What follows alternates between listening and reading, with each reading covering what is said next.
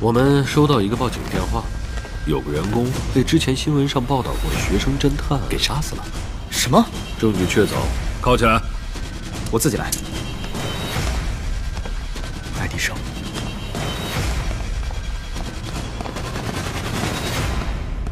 你怎么在这儿？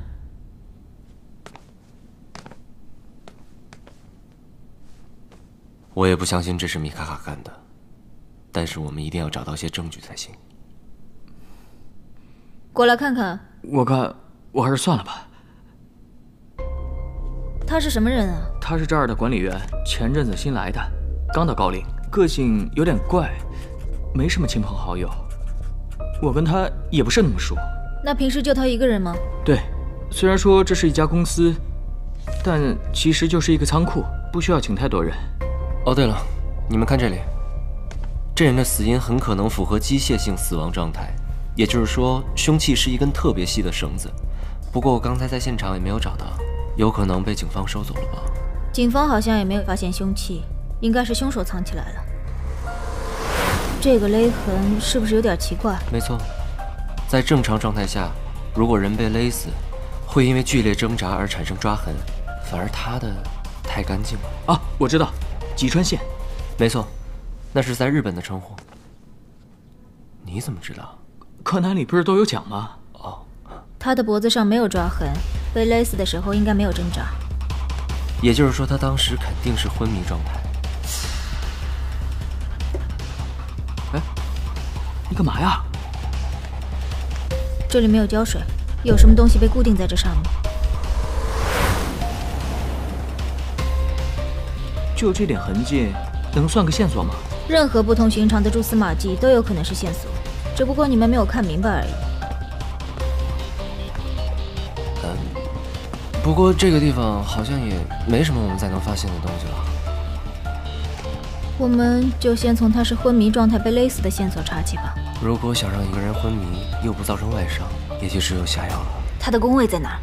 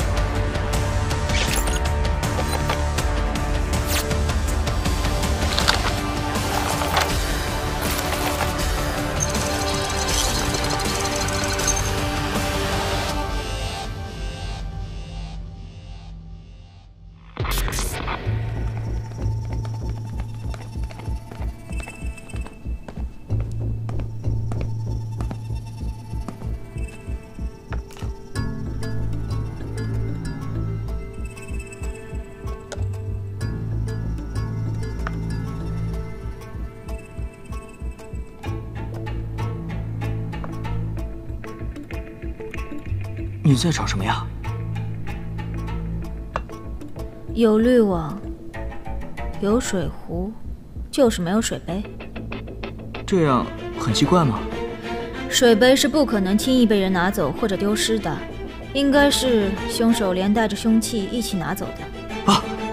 凶手一定是在水杯里下药，他先把管理员迷晕，再把他勒死。真棒！卡卡应该就是在楼下大厅被警察抓走的。那段时间内，凶手应该正好收走了凶器和水杯。一个水杯加一根绳子，要是我的话，肯定找个方便的地方随手把它扔了吧。现在应该在地下1楼垃圾处理厂里。哎，你们干嘛？找凶器。哎，不是认真的吧？哎，人不是我杀的。唉，怎么每个人进来都是说这句话？没关系，说说看，你当时为什么要去那儿？我说过了，我去找东西。但是你同学不是这么说的？他说你找他拿钥匙是为了查案。好吧，我承认，我是发现了一些线索。那个坠楼的死者不是从顶楼掉下去的，而是从10楼。有这样的线索，为什么不马上报警？就算你哥不见了，但是你跟高大龙私交好像也不错吧？我跟高大龙只是认识，没有任何私交。但你哥哥他也……我哥和这件事情没有任何关系。我拒绝回答有关他的一切问题。好，那我就问跟你有关的问题。为什么要杀人呢？我没有杀人，但是所有的证据都指向你。人死的时候也只有你一个人在场。我告诉你 ，ICIA 不是高陵市警局，宁可杀错不可放过，是我们的原则。你是要我证明我不是凶手？你能证明吗？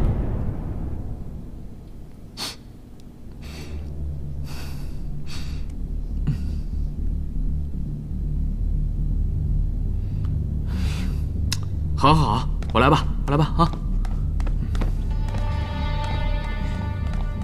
这样找下去肯定是大海捞针，一定要缩小范围。你好，我想问一下，10楼的垃圾袋大概在哪里？每天都是最早收，应该在最里头。谢谢。现在的年轻人哦，干活越来越马虎了。你看这么乱，叫他好好干，好好学，就当没听见。好了，就在这里了，你们自己看吧。阿姨，不好意思啊。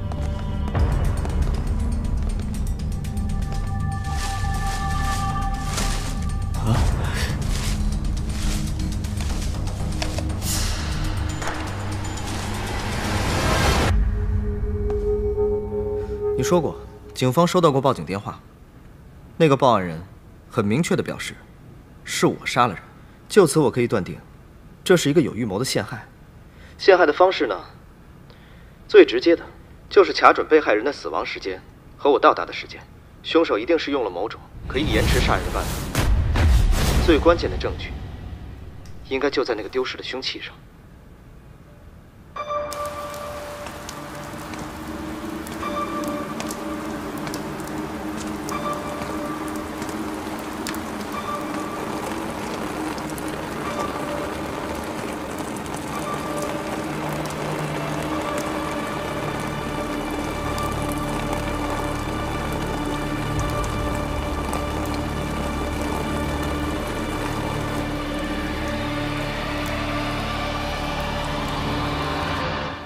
凶手把沾过水的牛皮绳绕在了被害者的脖子上，又粘到柜子的两端。牛皮绳变干，就会在一定时间内慢慢收缩，最终让已经被安眠药迷晕的被害人窒息死亡。那咱们应该把这个交给警察，这样的话就能检测出药物反应。他不是说了吗？这个人性格古怪，没什么亲戚又没朋友，怎么才能让他喝下安眠药呢？一个仓库管理员应该对陌生人的警惕性很高，所以熟人下安眠药的可能性最大。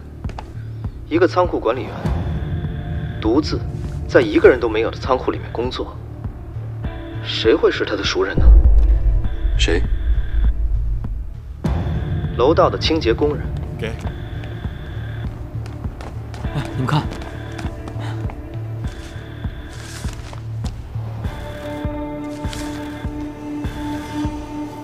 找到了。所以咱们现在要通知警察吗？暂时不用。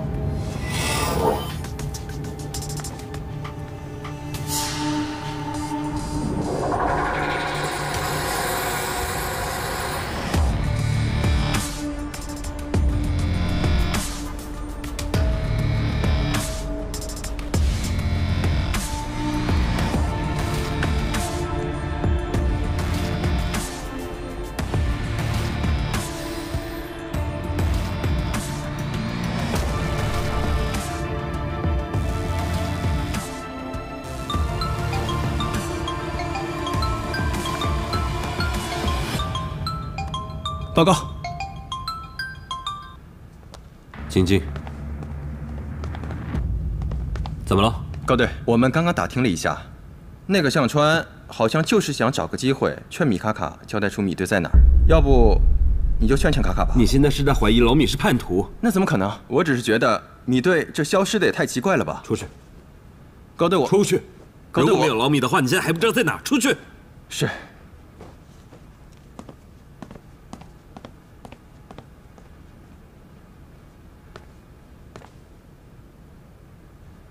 喂，是我。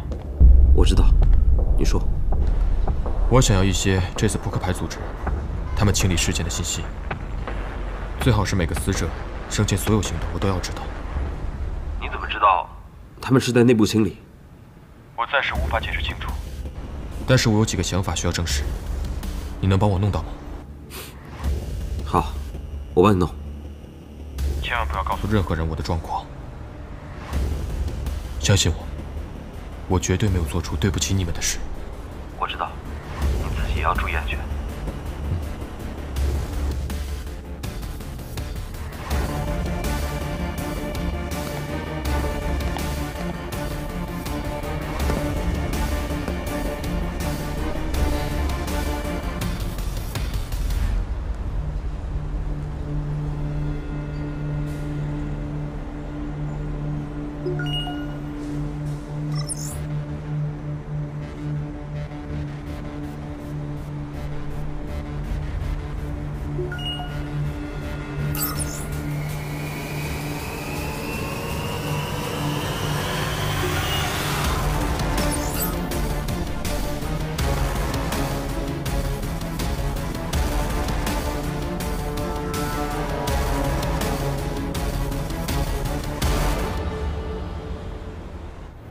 对不起，我不能告诉你员工的个人信息。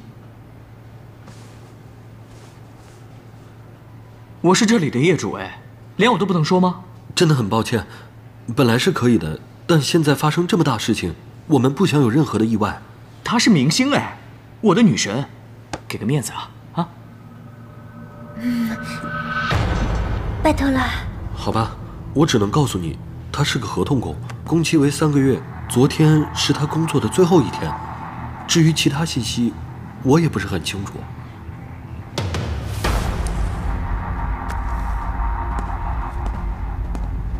小姐您好，那位好像是明星夏早安小姐。我不好意思过去，你方便帮我要张签名吗？可以，好的。谢谢。哦，对了，经理，这件事儿能不能麻烦先别往外说，因为早安是艺人，我担心他的事儿。那当然，我也会替你们保守秘密的。谢谢您。不客气。你好，请问能跟您要一张签名吗？可以。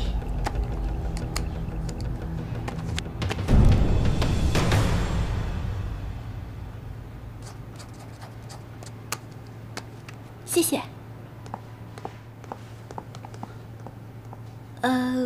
问的也差不多了，那我也该回去了。哎，早安。我想咱们今天这个，真的不要先报警吗？暂时先不了，那我先回去了。我送你回家吧。不用了。现在外面挺危险的，要不就我们送你回去吧。我从刚开始就想问了，为什么你要一直黏着早安啊？因为他是我的男神啊。男神？我没有。我一开始以为早安只有米卡卡一个人，你什么时候冒出来的？我对早安真的没什么。没什么，不要走啊，说完再走。今天搞了一整天了，原来我在跟一个情敌去救另外一个情敌啊！你想多了，我对早安没感觉的。没感觉？早安这么可爱的女生，你没感觉？你是在侮辱我还是侮辱她？天底下所有不喜欢早安的人眼睛都瞎了。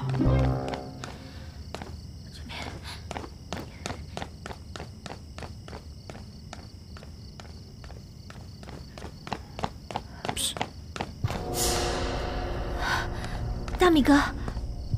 卡卡呢？他被关进警察局了，但是你不要太担心，我已经想到解决办法了。只是我现在一直觉得有人在针对他。不是针对他，应该是针对我的。不过没关系，我相信他的能力，这个事情他可以处理得很好。我本来以为你们还在一块儿，想请你告诉他一些事情，帮我好好调查调查。那你要不然告诉我，我也可以的。你？我知道，确实看起来不太像，但是我有时候也能做出一些力所能及的事啊，说不定能超出你的想象呢。也不是不可以，但如果你要我告诉你这件事，我现在问你一句，希望你老实的回答我。你说，你到底是谁？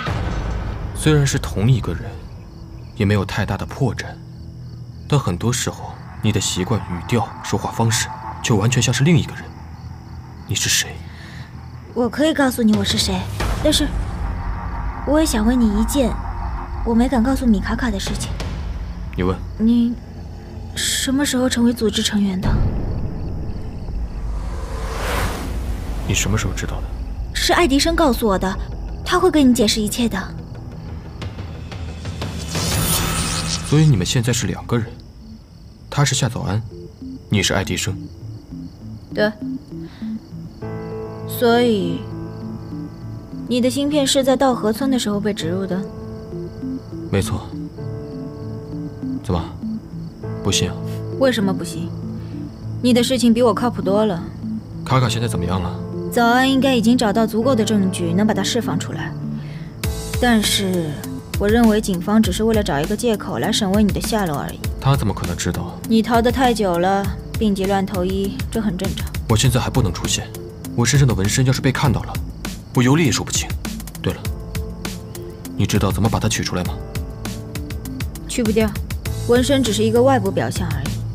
真正的芯片会通过你的血管进入你的大脑，是纳米级别的，就算做开颅手术也拿不掉。就是要跟我一辈子了。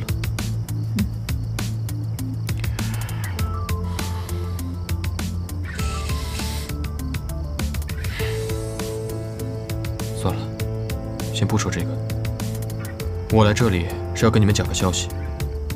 我发现了扑克牌组织，他们清理内部的方法是多米诺、骨牌形式的依次追杀。所以说，每个案件的杀手就是下一个杀手的追杀目标。那下一个死者就是那个郭天成了。看来你们已经找到他。不对，这么明显的事情，警方早就应该发现了。所以我还怀疑警方那边有问题。内鬼？没有这个可能吗？有，肯定有。但是我们现在最主要的事情就是找到郭天成。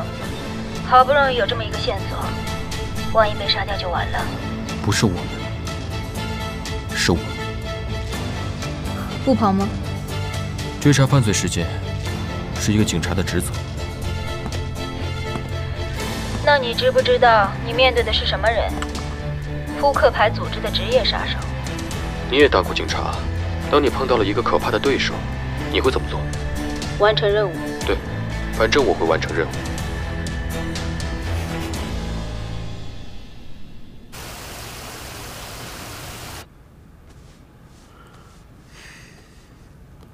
这些就是证据了吗？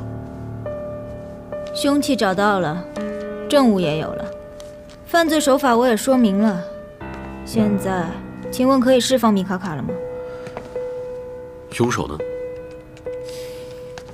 一帮国际刑警，难道想把侦破希望放在一个初级学院的学生身上？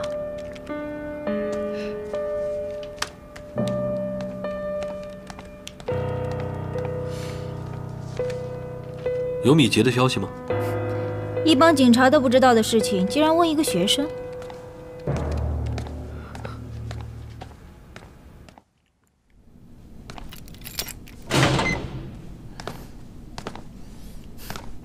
好了，你们2个可以走了。蹲大牢的感觉怎么样啊？挺难得的，不过睡得挺好。啊，辛苦你了。别谢我，要谢的话谢夏早安吧。早安，这案子是他破的。他其实挺聪明的。凶手是怎么保证死者的时间和我昨晚到达的时间是一致的？他用了进水的牛皮绳。那作案动机该不会是为了嫁祸给我吧？当然只是顺便，不过具体嫁祸给你的原因我还不太清楚。但是我怀疑真正的杀人动机跟桌上的几个菩提子有关系。那是死者手链上的东西，管理员应该只发现有杀人的痕迹，当时并没有反应过来而已。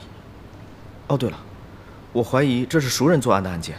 如果要调查凶手的话，可以从这个点入手。凶手是大楼清洁工郭天成，他应该是扑克牌组织的人。你知道凶手是谁了？怎么了？那快告诉警方。警方现在有问题。你确定有问题？当然，那可是你哥告诉我的。我哥？